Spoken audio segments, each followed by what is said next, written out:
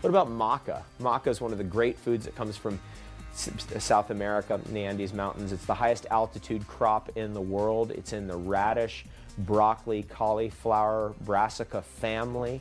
It's one of the most invigorating endocrine supporting foods in the world. It contains over 20 fatty acids, so it's a kind of an oily root vegetable, very unique in the world.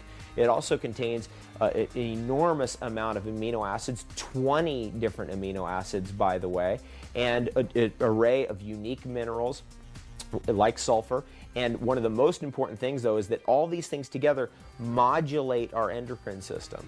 So that if our endocrine system's a little worn down, let's say our vitality's down, we no longer have the reproductive power, boom, suddenly we have the reproductive power.